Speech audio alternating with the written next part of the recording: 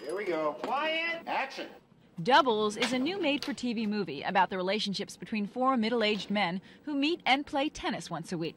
The story centers around their ups and downs and sometimes quirky personalities. The TV film, an adaptation from the Broadway play, stars actor Gary Burghoff of MASH fame, Steve Landesberg, Dan Hedaya, and Ken Kay. The thing that makes this piece so special is that within the same scene, we can bring an audience to tears and then make them laugh and then bring them back to tears again. That's a very special talent. Anytime you get a good script, it's fun. But this has a lot of laughs, has a lot of emotion, everything's in there. This entire set is supposed to be in Norfolk, Connecticut, but it's actually in a movie studio here in North Miami Beach. So why here in South Florida? Because producers say it's becoming a big movie-making place.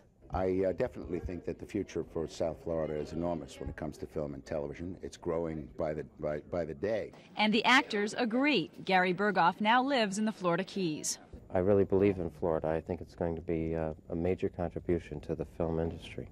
Every year I see more and more actors from New York and California who've run out of options up there and have decided to come down here. So the competition's getting a little thicker too, but that's okay. You got the two-shot. This is real nice, Jaime.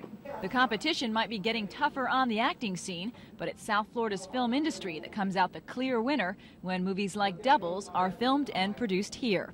In North Miami, Lisa Petrillo, Channel 10 Eyewitness News.